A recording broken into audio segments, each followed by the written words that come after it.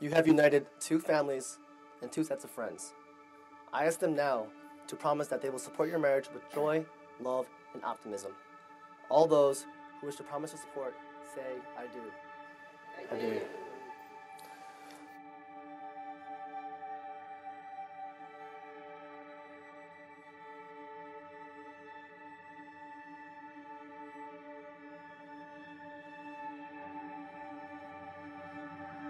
I've been lucky enough to be around for the entirety of their relationship so far.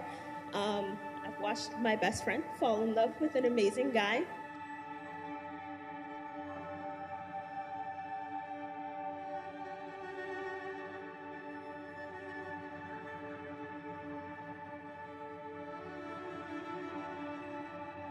I told my brother that I will find a man who is in the military, an outdoors guy, more specifically, as all my friends, close friends would remember me describing that man as a lumberjack. A man who can carry his own, who has a spine, but who will love me unconditionally. In the last 3 years and 10 months, we have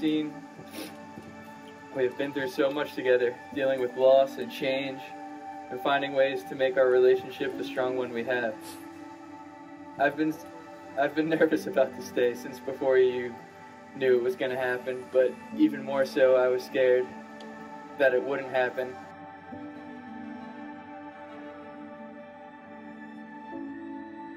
With the blessing of everyone who is present here today, I now pronounce you husband and wife.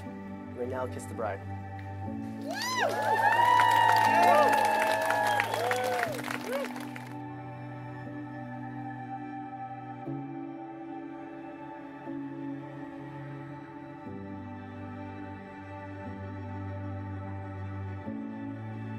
It is my honor to present to you for the very first time, Ben and Marie Harrison.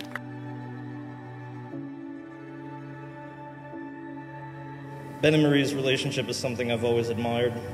They've always got each other's backs. When things get hard, the other always steps up for the other. They faced a lot of challenges already and face them with style and grace. They prop each other up when one is faced with something, some hardship, no matter what it is. From early on, I had a feeling I'd be at this wedding, and I'm glad I am. I've seen their bond grow stronger. Not only are they now husband and wife, but they're truly best friends. It's a special kind of love, not conjured, not forced. It's just there. And I think that's incredibly rare.